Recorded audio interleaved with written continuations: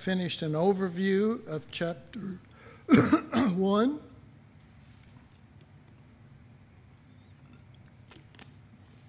Now, I want to remind you that the way we're proceeding here is we're really just sort of investigating these scriptures together the first time through. We'll take at least one other pass through, if not two more. Excuse me. And because I want to build on certain emphasis, and even though it will require some repeating, it will also develop some expanding.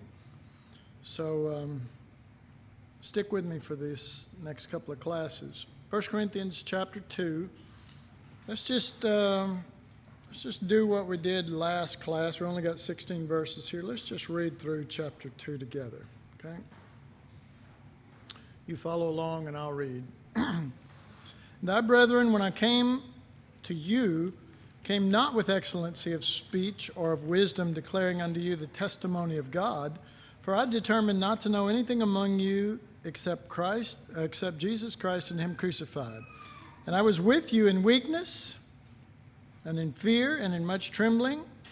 And my speech and my preaching were not with enticing words of man's wisdom, but in demonstration of the Spirit and of power, that your faith should not stand in the wisdom of men, but in the power of God. However, we speak wisdom among them that are perfect, yet not the wisdom of this age, nor of the princes of this age that come to naught or nothing. But we speak the wisdom of God in a mystery, even the hidden wisdom, which God ordained before the ages unto our glory, which none of the princes of this age knew. For had they known it, they would not have crucified the Lord of glory. But, as it is written, eye have not seen, nor ear heard, neither have entered into the heart of man the things which God hath prepared for them that love him. But God hath revealed them unto us by his Spirit. For the Spirit searcheth all things, yea, the deep things of God. For what man knoweth the things of a man, except the spirit of a man which is in him? Even so, the things of God knoweth no man, but the Spirit of God. Now we have received not the spirit of this world, but the Spirit who is of God, that we might know the things that are freely given to us of God. Which things also we speak, not in the words which man's wisdom teacheth, but which the Holy Spirit teacheth, comparing spiritual things with spiritual. But the natural man receiveth not the things of the Spirit of God, for they are foolishness unto him, neither can he know them, because they are spiritually discerned. But he that is spiritual judgeth all things, yet he himself is judged of no man. For who hath known the mind of the Lord, that he may instruct him? But we have the mind of Christ. All right, verse 1, And I, brethren, when I came unto you, came not with excellency of speech or of wisdom, declaring unto you the testimony of God. So an identifying mark of Paul's ministry was that he rejected what two things?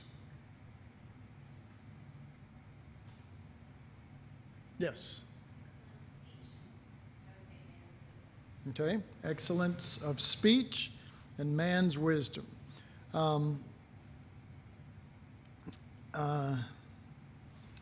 You have to remember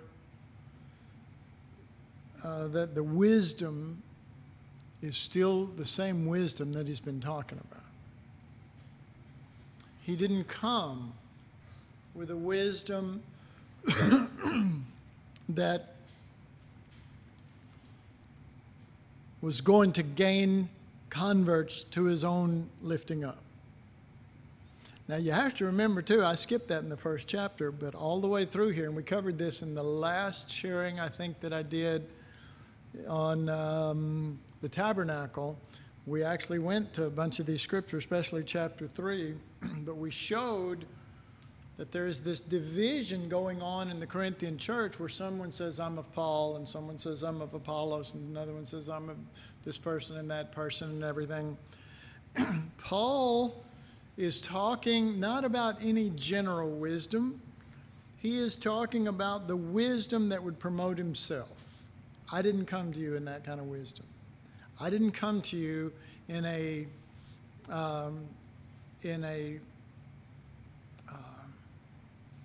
motive within me that is going to network everybody, if you understand what I mean. I mean, I'm talking about what most people do today, but it is, and there's nothing wrong with networking. There is something wrong with the wisdom of that being used to promote yourself. You know, I mentioned this before. Don't anybody get freaked out or whatever by it, but you know, a lot of people on Facebook do it for one purpose. They put their best picture up there. They say, well, what are your interests, you know? And they say all these, you know, these things that they think is going to appeal to somebody. If you're single, you say stuff you think is going to appeal to a guy.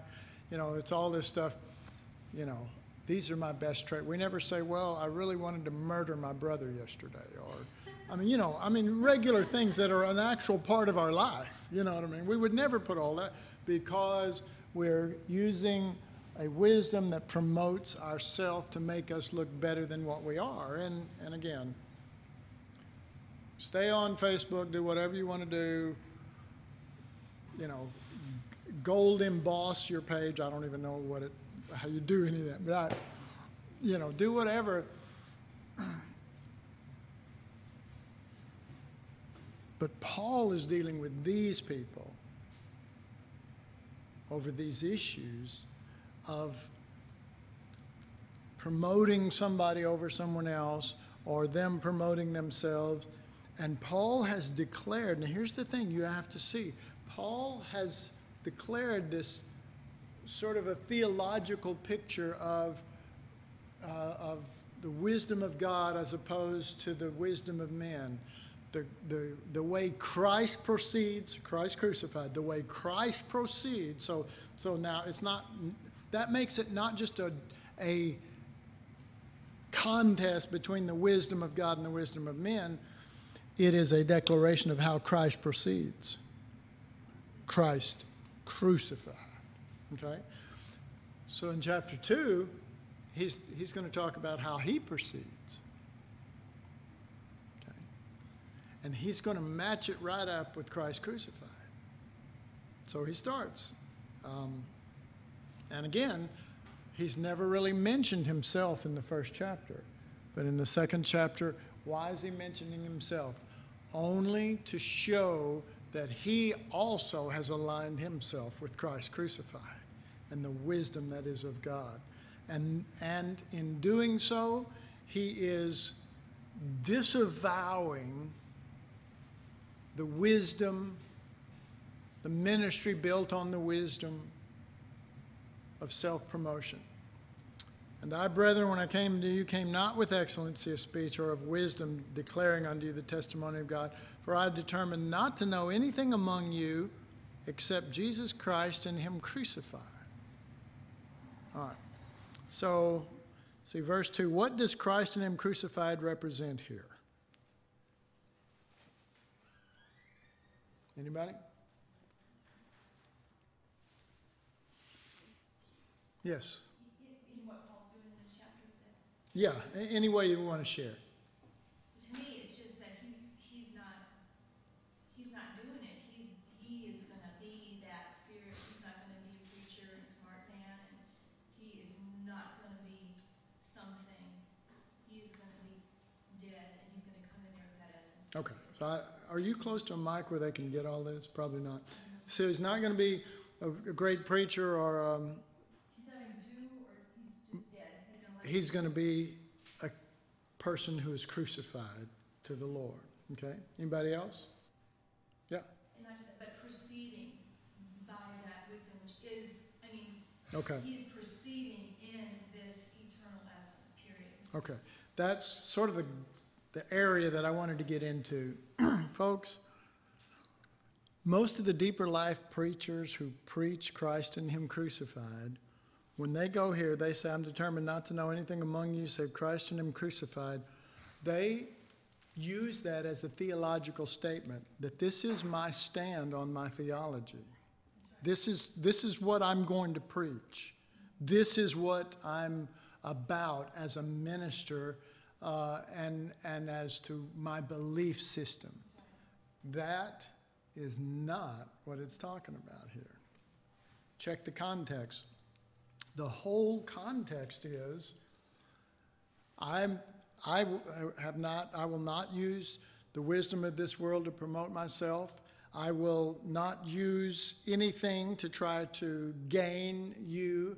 I will proceed by Christ and am crucified. I came in fear and in weakness and in trembling.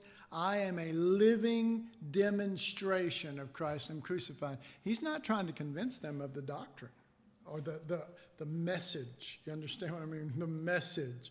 Embrace the message of it. Paul, I can just, I've even taught this before. I haven't for years now in this way, but I have taught it in years and years way back. Paul, was determined not to know anything but Christ and Him crucified. So, quit reading, books on, I'm sorry, I'm just coming up, prosperity or something else, Give yourself to this message. But that is not what he's talking about here.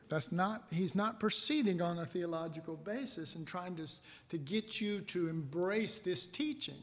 He is saying, I'm determined not to proceed in any other way, not to live in any other way, not to establish my ministry on any other foundation than Christ and Him crucified. I came not with excellency of speech. I came in weakness. Where have we heard that word before? Chapter 1. Used over and over and over. First for Christ at the cross, God being crucified, the weakness of God. Then, what is it God chooses? He's looking for foolish and weak. And now, Paul has believed that and embraced that. And as he enters in, as he is ushered in to the presence of these Corinthians now. I mean, the first chapter is not him ushering in, but now the second chapter, he is ushered in. And he is ushered in the very spirit in which he's been saying Jesus did it, and that that's the wisdom of God. And I believe this to such a degree that it affects my way of proceeding. Is that clear? Yes. Also, by presenting his own life as an example, he's it's what you just said, that he's not presenting to them doctrine or teaching, but he's presenting his own life as an example, which means they're not exempt from it. Right. It brings it into the life into the realm of practical. This is the way we live. This is not just the way he is, right. But this is the way we are going to proceed. That's good, and I'm not trying to cut you off. I just want to make sure it gets on there. She was just saying that if Paul lives this way, he's saying also this is the way we live, and so you're not exempt from that. This is the family of God. This is the wisdom of God. This is the way of God. This is, and if it is, then anyone with any sense at all that loves Jesus and wants to follow Jesus will follow him in his way. Now, we don't get that when he says, deny yourself, take up your cross and follow me. We kind of go, well, he doesn't really mean that. He means get, rich and prosperous and drive a big car and be famous and have all this stuff. That's really what he means, And did you have your hand up? Yeah, just with Jennifer, when she said the same thing, that just this culture is so familiar that he's coming to, like today, with everything that people are listening for is a deep message or something to do. Like if they hear foolishness, they're going to be foolish and they're going to do weakness. And he's saying, I'm not coming in an Old Testament paper. I am, the spirit of it is written in me. We are new recreations of the spirit of this. We're not teaching something or doing something right now. We are the being of this. And it's such a jump. In a certain sense, you could say that we are the incarnation of it. Now, I know that's a weird way of putting it, but in a certain way, you could say that because, folks, Jesus was the incarnation of it. It's exactly what it was. I still see a lot of hands. Want to make sure that I get people who haven't called. I think that's what he's trying to get across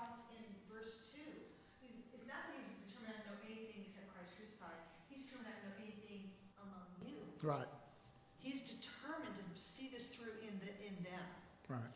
You know, Yeah. it's not just knowing I'm going to know Christ crucified. And we'll see this later on because he goes out of his way not to promote himself. Because remember, he's one of the ones mentioned there, Apollos and Peter and Paul, I am of this one. He goes out of his way, even though he's using himself as an example later on, he will go out of his way to not promote himself. In fact, to make himself look foolish and weak. And he does. He does. Because, why? Because he believes this. He has, that's what I saw in Galatians 2:20. I mean, God just bowled me over, because, we know the first part. I am crucified with Christ. Nevertheless, I live, yet not I. Christ liveth in me. And the life I now live in the flesh, I live by the faith in the Son of God who loved me by giving himself for me. Basically, that's the translation of that, and that's what he saw. He said, I saw how Jesus was, and he loved by giving himself, and I'm going to love him by giving myself, so that when you start, I am crucified with Christ, who loved me, gave himself for me, it swings right back around to I am crucified with Christ, because I'm going to love by giving myself. But it comes back to him again, that he's the source within us. Christ crucified is the life, and I can't help but end up there, And so anyway, let's see. Carolyn?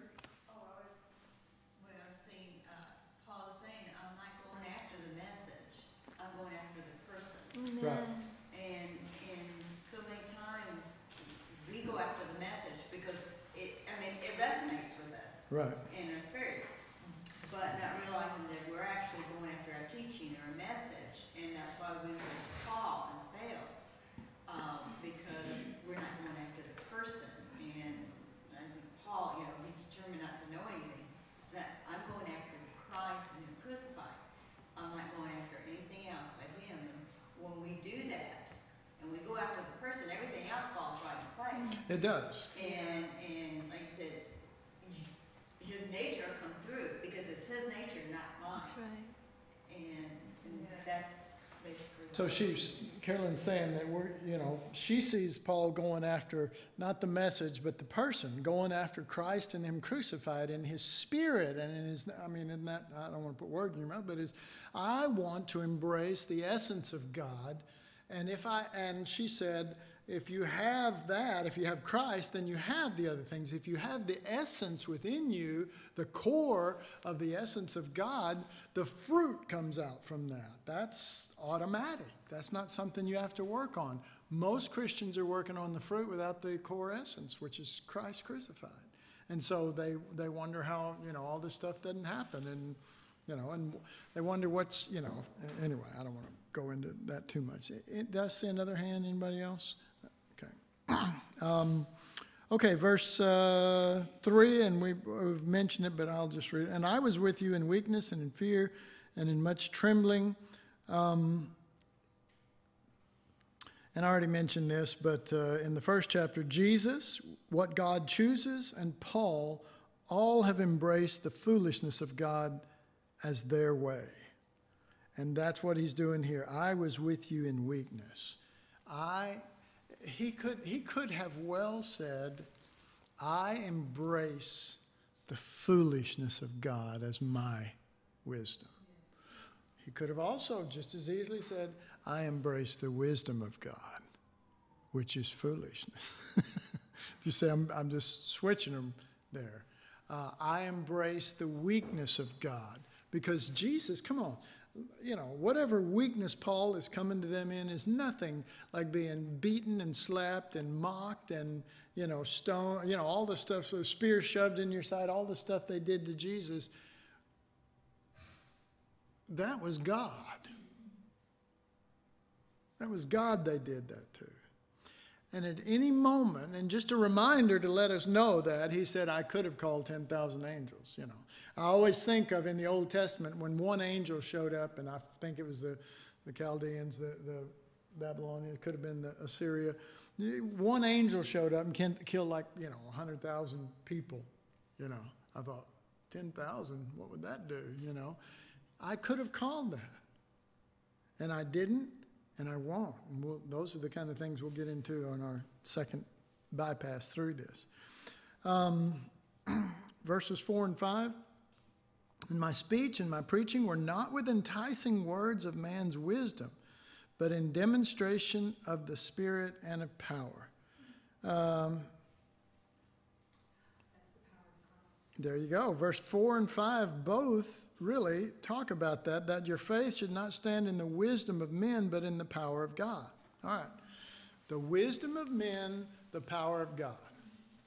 All right. Has he left his subject, people? He has not left it. Have we left the subject many times how we read that? Yes, we have. And, you know, best thing to do is just admit that and say, Lord, open my eyes, you know. So many people see that as the power of God being, you know, well, come to the altar and I'll lay hands on you and you'll fall over. You know, well, will I be changed? No, but it'll be neat. I'm sorry. Yeah. It's me up here. So I have to be my typical Randy way. But I mean, you know, it'll be neat and I'll feel good. And you can lay there. Some will even lay there and say, I can't move. This is incredible. You know, is that it? Really? You know, and I like feeling the presence of God on me, but I'd rather have the presence of God in me. And the presence of God in me is Christ crucified, folks. Okay. So I don't have any problems. I have laid hands on people in New Creation Fellowship, and they've actually gone down. I told them, get up. No, not really. I'm joking. I'm joking. You know, God can do anything he wants to.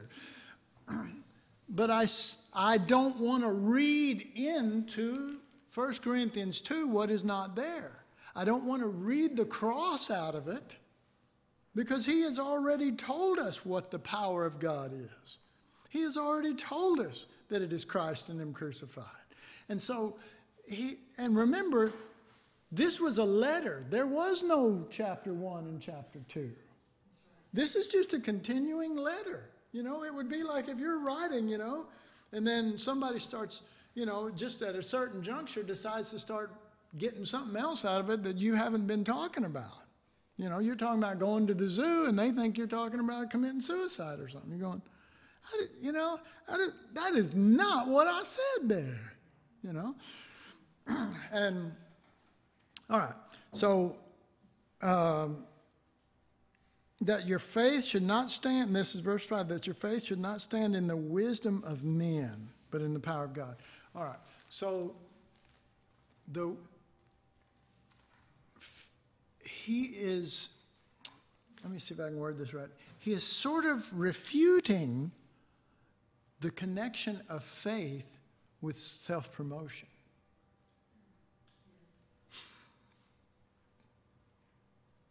You know, I remember one time talking, I used to be involved with the ministers of this town. We used to spend a lot of time together, and one of them said, well, you know, Randy, your church would be a lot bigger if you'd learn to market yourself. And I said, well, that's never going to happen. You know, who was it? Lindsay was telling, yeah, you were telling me this story, or maybe you said it from up here when she said something about, you know, well, they don't advertise, they're not, you can't find them anywhere, and, you know, and yet people still come, and amazingly from all over the world. I mean, you know, and how does that happen? Well, we are blessed because if we promoted ourselves, there would be a horrible, large influx of people who don't belong here. Oh, wait a minute. Well, what does that mean?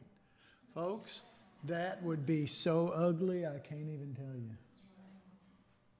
I mean, because they don't fit. They're not supposed to be here of God. Imagine somebody who is called to be here, but they don't, not called to be here, but they're here, and they're trying to fit in with something that is just not there, never will be, at least in that sense, I've told people, if God didn't call you here, don't come here. Go find that place where you feel at home, where you feel the fed, where you understand what I'm saying? I mean, go find that place. Go find that shepherd, that pastor that feeds you and that you feel covered by.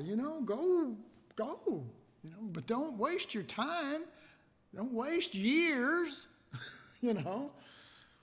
So, anyway, I guess my point was, he is connecting faith with the wisdom of men.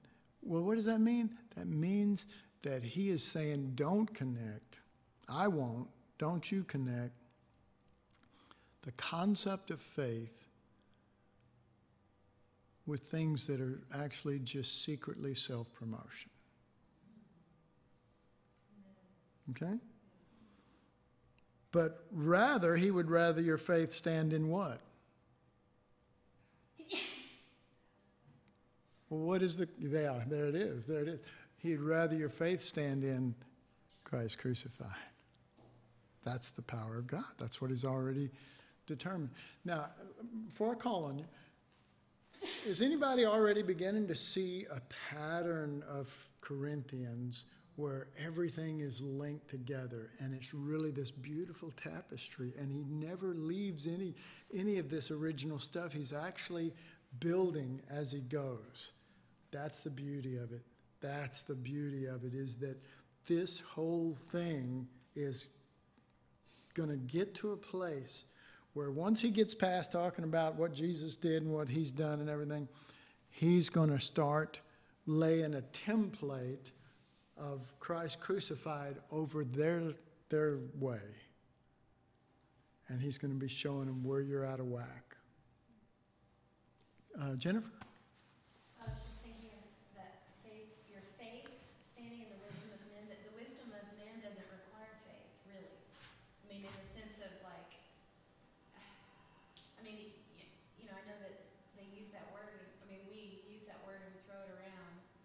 Faith that things are going to work out, or faith that if I advertise, I'll get clients, or Right. Whatever. But faith in planting a seed, it's like when something goes into death, it requires faith. It's like if something disappears, or if something is unseen, or if something, in order to have the life and the resurrection, that there has to be the death. It's like you've got to have faith in that. That's the true sense of what it means. Yeah. But when you're, if I'm planting a seed, I have faith that in the spring something green is going to come up. But I could also plan to go to the store in the spring, and I could say I have faith that the stores are going to have grown plants that I can put in the ground. Do you know what I mean? It's like, but it's not, that doesn't really require faith in that, because I know it's going to be there. It requires money. Yeah. Right, which is maybe a faith issue, but. Amen. All right, let's see.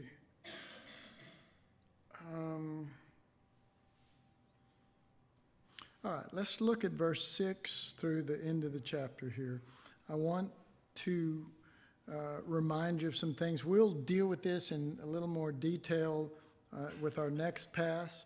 But he talks about we speak of wisdom, but not the wisdom of this age. Then verse 7, it's a hidden wisdom. Verse 8, that none of the princes knew this, or they wouldn't have crucified the Lord of glory. Verse 9, eye hath not seen nor ear heard. It has to be revealed all the way down. Verse 14, but the natural man receiveth not the things of the Spirit. Verse 15, but he that is spiritual judgeth all things, yet himself. And verse 16, for who hath known the mind of the Lord, yet that he may instruct him, but we have the mind of Christ. All of that Now, this is our first pass, really. All of that is the common theme that he's been talking about. As I said, right now we're not going to do it on your own. If you will take the time, you will notice, like I said, starting verse 6, he's still talking about this thing of the wisdom of the world. Then he's talking about the princes of this world not knowing, therefore, because they don't understand God's wisdom, they crucified Jesus by wicked hands, as it says in the book of Acts. Verse 9 is really not really hardly at all like what we think it really is, but eye hath not seen, ear hath not heard. We sort of look at that, maybe I'm jumping ahead here, but we sort of look at that like, eye hath not seen, eye hath not heard what has entered into the heart of man, but God hath revealed. So we sort of look at it, I haven't seen this, but God's revealing it. God's going to reveal it to me by His Spirit. But really what he's saying is, for the person of this world's wisdom, they've never glimpsed the wisdom of God. They don't have a clue. And then he's going to get into how we do. And I know that it talks about revelation, and I know that we think it's all just based on revelation, but it's a particular revelation that's going to make the difference, okay? And then verse 14, but the natural man receiveth. See, do you see how every ounce of this has continued this theme of either the wisdom of this world or the wisdom of Christ crucified?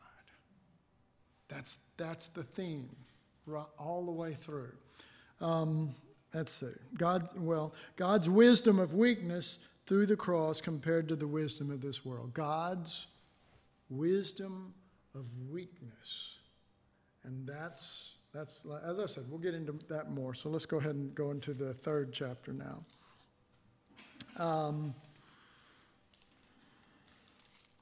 And we'll only read down to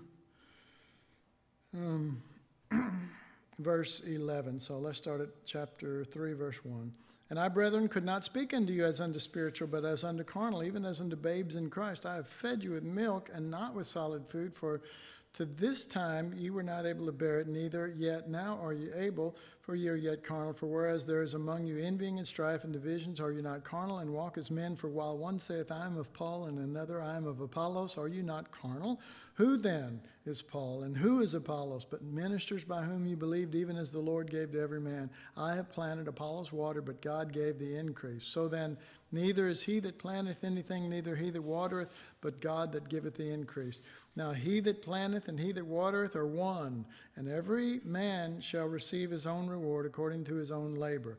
But we are laborers together with God. Ye are God's cultivated field. You are God's building, according to the grace of God which is given unto me as a wise master builder. I have laid the foundation, and another buildeth on it. But let every man take heed how he buildeth upon it. For other foundation can no man lay than that which is laid, which is Jesus Christ. All right, so verses 1 through 3 here is talking about, I can't speak unto you as unto spiritual, but carnal. I fed you with milk, for you are carnal, whereas there is among you envying and strife. My question for you is, does the third chapter continue the same thought as what Paul started in the first chapter? Yes or no? I saw for sure, okay, 2 people. Okay, yes. He didn't change anything here. He came out of it talking about verse 14, but and of chapter 2, the natural man receiveth not the things, but he that is spiritual, and I, brethren, could not speak unto you as unto spiritual. You see that? I mean, he's literally using the same words. There is no chapter break because this was a letter. It's just the next sentence. Okay? And he's still speaking of how you perceive things. You see things in a carnal fashion, and there is a spiritual way of proceeding and of seeing things. I wrote in here, my question was, does the third chapter continue the same thought as what Paul started in the first chapter? And I put yes, but now, because he did make a change here, but now he is lumping the Corinthians in with those having the wisdom of this world. He hadn't done that to this point. to this point, he's only talked about concepts. Those people, those people who proceed by the wisdom of this world. And Christ and the ones that he chooses, because that's what he chooses. He always chooses the weak and the foolish. And me, we follow the wisdom of the cross. But now, he says, okay, now that we've had a good little lesson here on the differences between these two kind of wisdoms, you, Corinthians, you have the wisdom of this world. You are carnal and proceeding, and you're like a baby. You're like a baby. Verse 4, for while one saith, I am of Paul, and another, I am of Apollos, are ye not carnal? And I wrote, this verse is a bridge connecting two thoughts. You see the bridge of verse 4?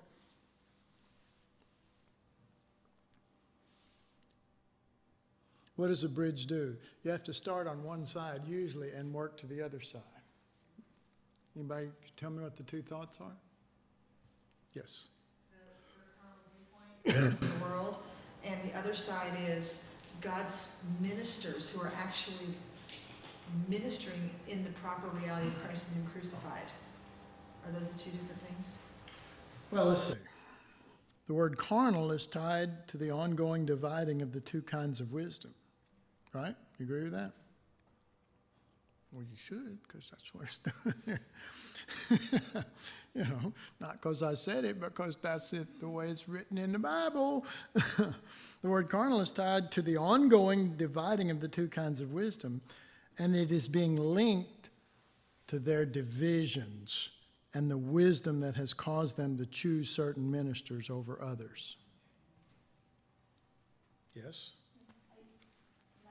Something. A little louder. I don't know if this is right. I shouldn't probably raise my hand, but just that they're thinking, oh, I've got it. I've got the wisdom of it. What Paul says, it all makes sense, and their attitudes on the inside of their heart are all division, and I'm with him, and, strife and envy. And he's like, what I'm talking about is those attitudes. I'm not talking about a wisdom like the Greeks. I'm talking about a wisdom of a nature in you that wouldn't do that.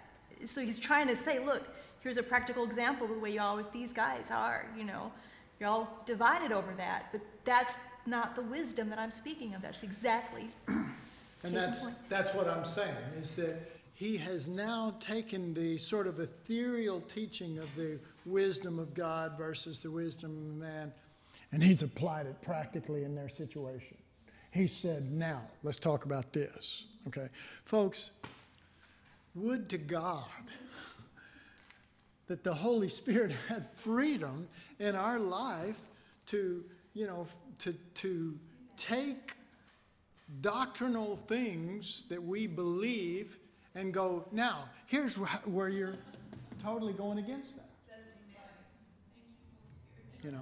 And the way that he does that, and I believe the only way to really change, other than change your theology in your mind. Oh, now I'm a Christ crucified person. Even though you don't live it. It's like I know all the scriptures. Is that it's kind of like it's kind of like those overheads over there, except for if you had a sort of a here's your life, like this overhead, and that represents your life, that rectangle, and in it there is, let's say that the pattern of your life within you is sort of like this. Okay? The line that I made in there is like sort of like a serpent. Okay?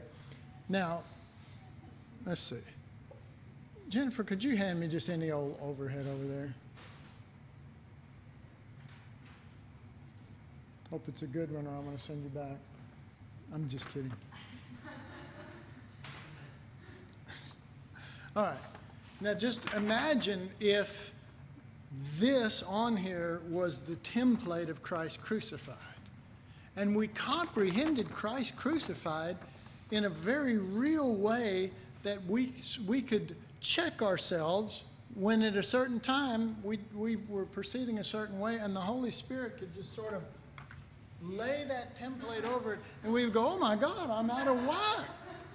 You understand what I'm saying? And we go, it doesn't fit. And of course, we're trying to make it fit onto our life, our path, well, if we could just bend Jesus a little better, but see, we're supposed to conform to him, not him to us. And, I'll be honest with you, this example I'm using is sort of an understanding of the way that I proceed in my life, because that's the only way I can check myself. Do you understand what I'm saying? It's the only way I can check myself. And so I go, oh my God. It does. It happens regularly. I go, whoa, okay, I thought I was doing pretty good there. But if you only have the teaching in your head, then the template is, you don't have the template. You only have a teaching of the cross stuff, the deep stuff, the mysteries that are you sort of getting the idea of what, the deeper life people, the people, it's not about changing and being conformed to the image of Christ. It's just about knowing deep stuff so everybody will think we're really cool or something, except God. He's the only one, And so, but if the heart, as Carolyn was talking in the last class, begins to just pursue the Lord, begins to pursue, and let me be specific, Christ and him crucified. As Paul said, I'm determined. Look, I'm determined. Okay? So you are no longer just pursuing the theology. You are trying to get the Holy Spirit to build a template for you of what he's like. And the cool thing is, if you're wondering or, about this, the cool thing is we're going to get into the template. Paul's going to use it. He's going to use it on the Corinthians later. He's really not doing it yet. He's going to do it major. I mean, he's going to do this, and then he's going to go, okay, see this right here? Okay, now look at this. He'll point to their template of their life, and then he'll go, now check this. And he'll go, okay, see this right here? Look what the opposite wisdom of God brings about there. Does that sound good? You're going to miss it, so bye-bye. Thank God for the internet, huh? Okay. We're getting close here. Okay, let's look at verses 18. There's some really good things that I want to cover in the other verses, but we're not going to do it right now. So let's look at 18 through 20. Let no man deceive himself. If any man among you seemeth to be wise in this age, let him become a fool, that he may be wise. For the wisdom of this world is foolishness with God. For it is written, he taketh the wise in their own craftiness. And again, the Lord knoweth the thoughts of the wise, that they are vain. Okay. So I wrote down, contrast and compare these verses with chapter 1, verses 19, 20, and 23. So I'm going to read chapter 1, verse 19, 20, and 23. For it is written, I will destroy the wisdom of the wise, and will bring to nothing the understanding of the prudent. Where is the wise? Where is the scribe? Where is the disputer of this age? Hath not God made foolish the wisdom of this world? And then verse 23, but we preach Christ crucified, unto the Jews a stumbling block, and unto the Gentiles foolishness. All right. So, let no man deceive himself. If any man among you seemeth to be wise in this age, let him become a fool, that he may be wise. Let him become a fool. What does that mean? Pardon?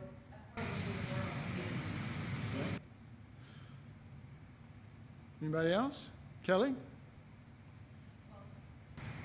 I don't know, just let him quit being smart and all that jazz, and just start conforming to the Lamb and get real with your motives and with the real deal on the inside. That's what it means to me. Yeah. Well, what he's really saying is, let him become a fool like Jesus. like Paul, I am weak, and I let him be categorized among those who are of Christ crucified. I wrote down, let them embrace the weakness of Christ crucified, the wisdom of God. Let them become a fool. Praise God. All right. At the cross, Jesus took the wise in their own craftiness, right? Because he says, verse 19, for the wisdom of this world is foolishness with God, for it is written, he taketh the wise in their own craftiness. Because in chapter 2, verse 8, which none of the princes of this age knew, for had they known it, they would not have crucified the Lord of glory. They could not help themselves. Their way of dealing with the problem is kill the person. Is get rid of the person. We may not, kill them, but we'll try to get them fired or something. You know what I'm saying? Or look bad to other people. Well, did you see what so-and-so did? It's the same spirit. It's the same thing. That you cannot stop. There just must be a transformation. You cannot stop. You will do that, and that's your wisdom. And God taketh the wise in their own craftiness. They're planning and conniving and manipulating and doing everything to make things fall their way. And Jesus is just dying and letting them slap him and beat him and everything else. But life comes out of that kind of death. Life comes out of that kind of death. God knows it, and Paul knew it, and we're supposed to know it. So we say, well, poor Jesus, he's hanging up there. No, poor them. I mean, Jesus is carrying the cross, and the women are weeping. He said, don't weep for me, weep for yourselves. I'm okay. I'm going to come up off of this baby, you know what I mean? I give myself totally. Don't weep for me. This is who I am. Weep for yourselves. Because no matter how hard we try to avoid it, if we have not had the wisdom of God, the weakness of God worked into us as Christ crucified, we will always go back to craftiness. Craftiness. And then verse 20, and again, the Lord knoweth the thoughts of the wise, that they are vain. Oh, man, what a great verse. What a great verse. What does it mean?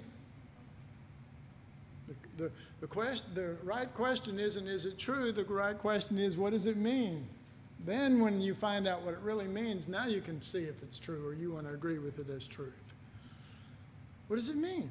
What does it mean?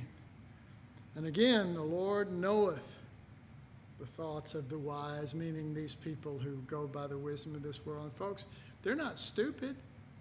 They're wise. They are going to get ahead. They're going to get their way. They're going to get what they want. And they're smarter than all these dumb people around them because they're able to manipulate them and get their way. But this says, the Lord knoweth the thoughts of the wise, that they are vain. What does it mean? Means what? Empty. Okay. Meaningless. Yes, Kelly?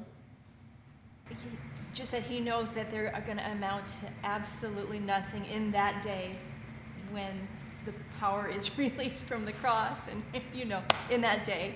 Kim?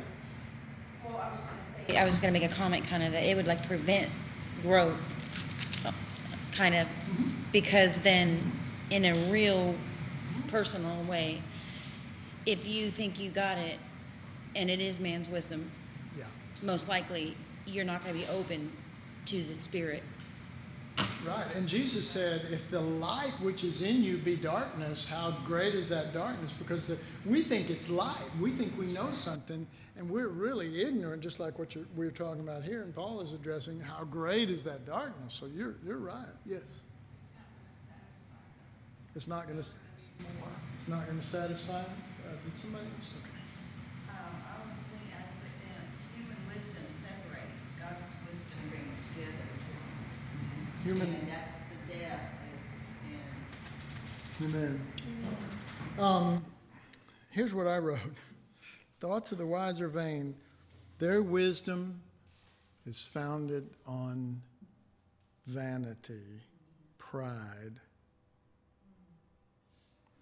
Bigger, better, wiser, more than what others have. Just pride, vanity. It's all based on their vanity to look better, to be, that's, more competitive so that I win, So all of that is, the Lord knoweth the thoughts. They are all coming out of vanity. They're all coming out of pride and self, and every act is trying to make themselves look better to everyone else.